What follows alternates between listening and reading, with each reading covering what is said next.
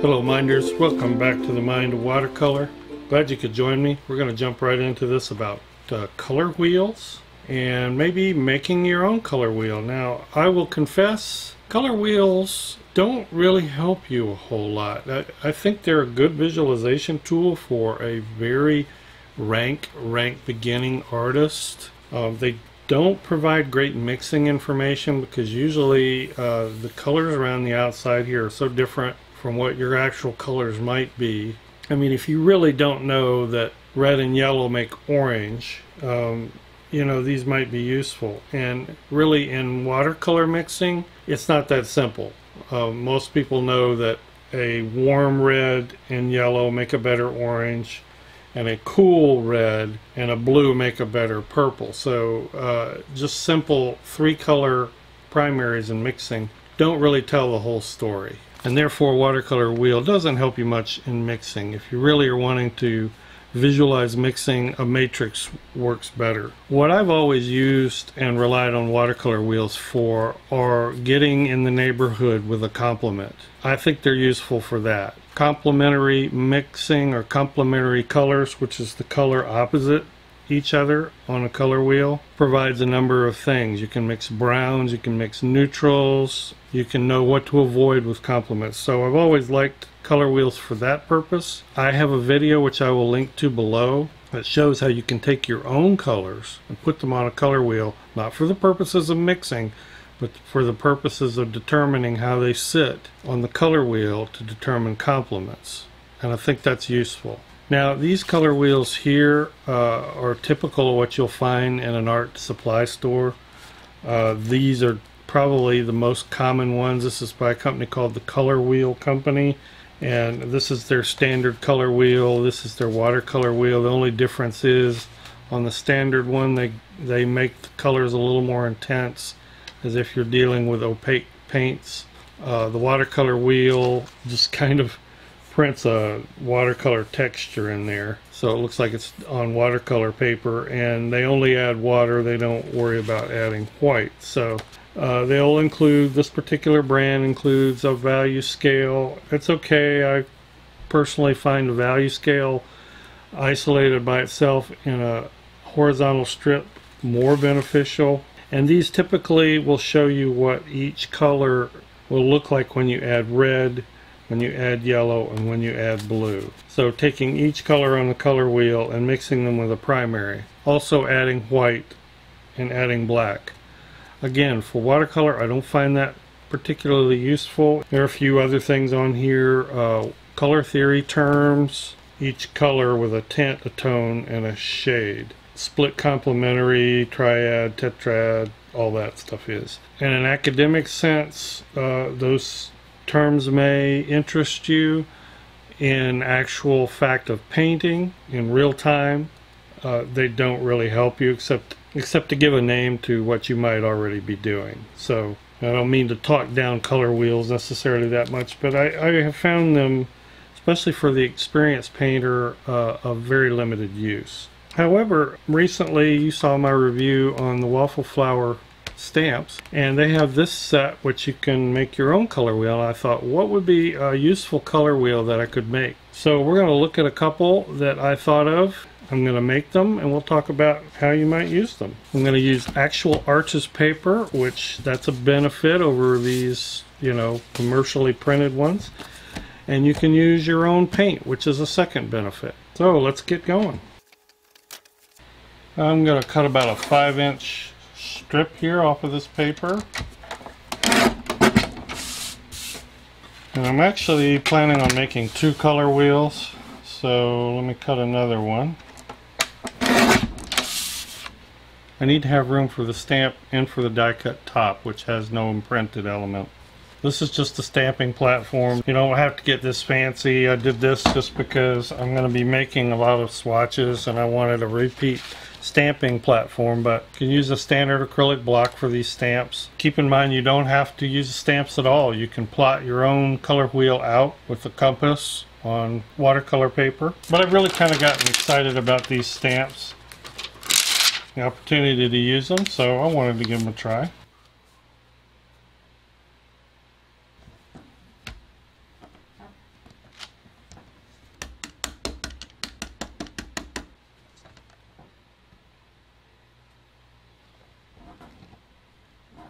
For those of you who are not crafters or stampers, and I primarily am not, these stamping platforms just help you to get a double impression if you need to do that, or do repositionable stamping, repeat stamping, and more accurate positioning. It's all this is.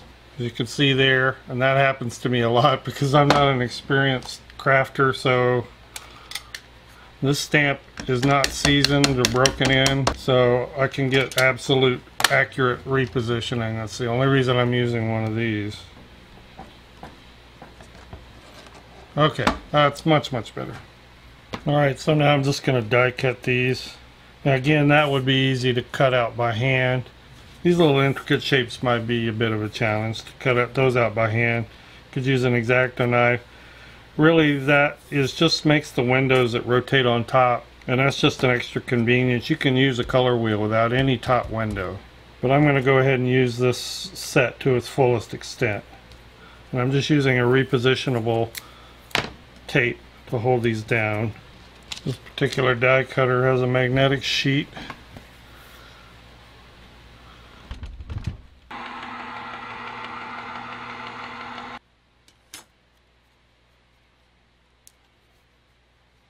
Alright, looks great. So I'm ready to color in my color wheel. Alright, so I've got my color wheel stamped, cut out, and the tops cut out. So my idea for the two color wheels that I wanted to produce are one with neutrals. So I'll do the colors of the color wheel, but then I have three things that I usually use for neutrals, or four actually. Neutral tint, Payne's gray, sepia, and then the complement. And I'm going to have those four ways of neutralizing that color. Payne's gray and the sepia neutralize them on the warm or the cool side. Of course, neutral tint is neutral and complement is a complement. And the very last one will be a tint. Just going to use a silver brush black velvet round number 6. And I'm just going to use my M-gram palette. And I'm going to come as close to these colors as I can. And so that'll give me roughly a ballpark for any other color that I have. So it's just one of those guides meant to get you in the neighborhood, so to speak. And the way I'm going to mix with all the tints is going to be a glaze. I could mix in the tints, the neutral tint, Payne's gray, sepia, all that. I could mix it in as I went, but I think it would be more accurate actually if I paint yellow over the whole thing, a solid yellow, and then just do a thin glaze of the tint on top.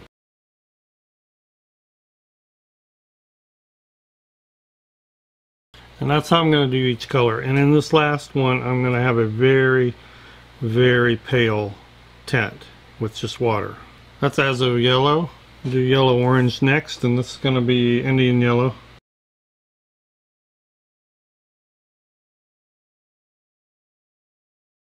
I'm going to probably mix this. Azo orange is close, but it needs to be a little redder, so I'm going to mix in a little scarlet pyrrole.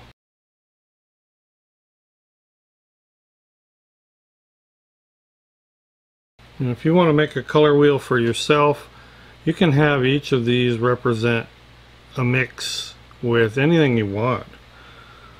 From opaque white to black to blue, the standard primary kind of color wheel. I mean, you can make a custom color wheel just for a particular type of painting. All the colors in the color wheels mixed with green, for instance. Or secondaries, so you could do a color wheel like this, each color mixed with the 3 primaries, or each color mixed with 3 secondaries. So a lot of possibilities. Alright, we're going to go to red-orange. And that's pretty much scarlet pyrrole for me, but just a touch of pyrrole red. Maybe not as orange as it should be, I don't know. We'll see. Sometimes it'll shift when it's drier. Alright, now on to red, and I'm just going to use straight up pyrrole red for that. Pretty good representation of red. I think I'm going to go the other way now. Yellow green. And I think Azo green will be okay with that by itself. I sure love Azo green. That is one of my favorite colors. So useful. Oh yeah, it's going to do good. You know, another thing you can do with these color wheels is to do it all pale. Do a whole color wheel of just pale tint. Maybe you want to do some painting of florals or something that involves a lot of pastels, or I don't know. You know, I'm just kind of shooting from the hip here, but or maybe you want to do just brand. Maybe you want to do a color wheel all within a particular brand. Maybe just a little bit too yellow. I want to go over that with a glaze of sap green. Not really a glaze since it's all still wet, so yeah, we'll go with it. Pale tint. Now for straight up green, and probably the best for that's going to be phthalo green, blue shade. I don't know though, that's kind of a blue green. Maybe some sap green mixed in with it. Yeah, that's better. I don't have phthalo green shade, or that would probably be the best. So this is phthalo green and sap green mixed together. Yeah, well, I think that's a good green. It's kind of a Christmas green, and that is usually what you find across from red. So I do think this yellow green is still a little too yellow. So I think I'm going to go back in here. Very light wash of that same color that I just put down. Oh yeah, now we're talking. Put in this pale wash of green. Alright, so I think blue-green can be a straight-up phthalo green. If I need to put a glaze over that, I will.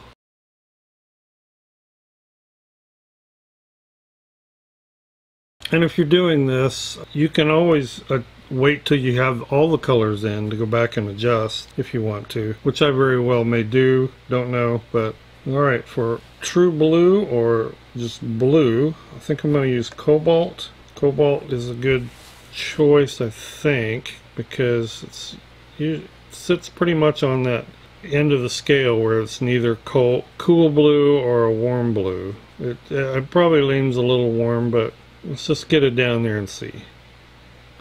Maybe I'll go back in with a little cerulean. Now, as I said at the outset, this is not a mixing color wheel. Last time I did a color wheel, I had all kinds of people telling me I was using the wrong colors for the blue, the red, and the green. Just reference to get you in the ballpark with complements, with what color lies between what other color. Well, I may need to adjust that some, but oops, I forgot that in there. But let's get in all of it before I do that. As a complement mixing wheel, I think that's pretty accurate because that's about the right blue for that orange. I may need to blue this up some more, and I think I will. I think I'll wait to make sure that's dry. Blue violet. I'm going to go to ultramarine for that with a touch of cobalt violet. Well, it's a great exercise if nothing else.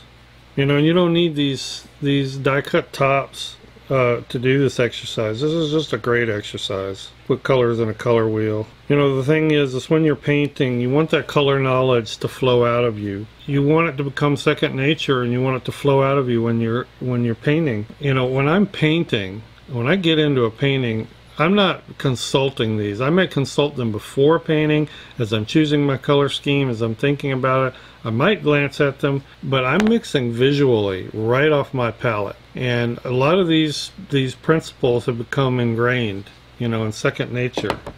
And that's what you're aiming for, so you don't have to think a lot about color when you're going for it.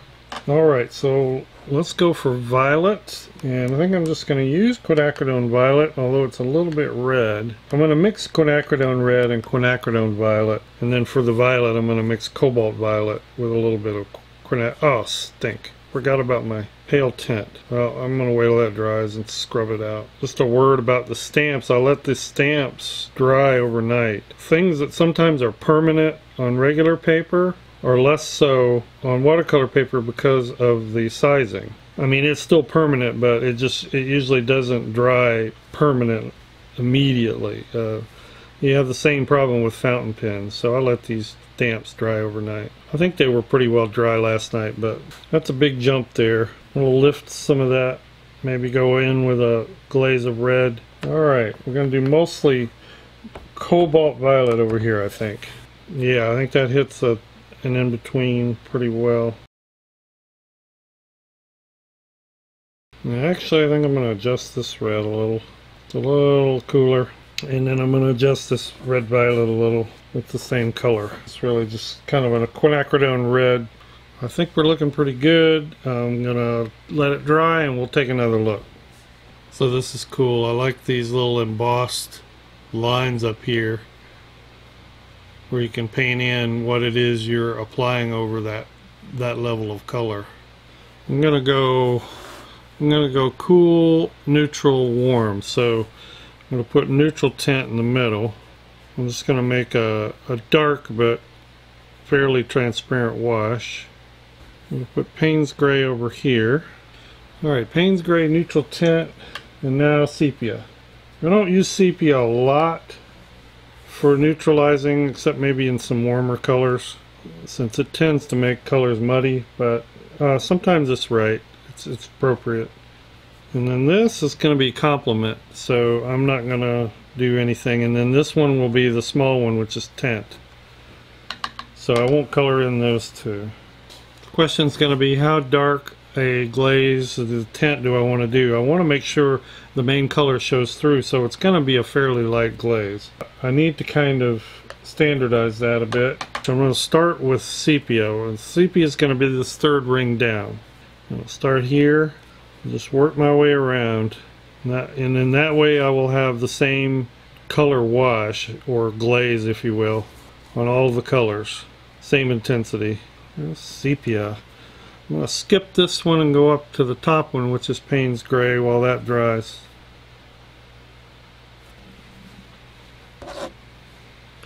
Alright, we're going to let that dry. And finally, neutral tint.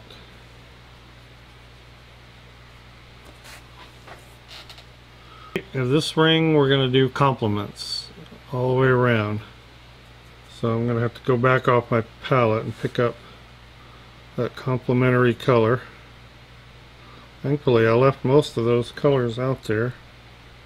And again, I'm just trying to do a thin glaze where the color up here dominates the mix.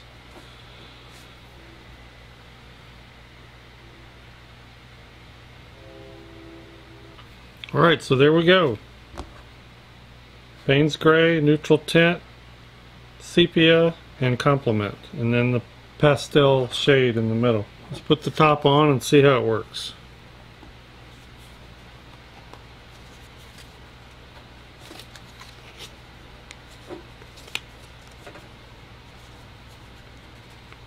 Oh, that is cool. That is cool. I'm just going to label them. Let's take a close look.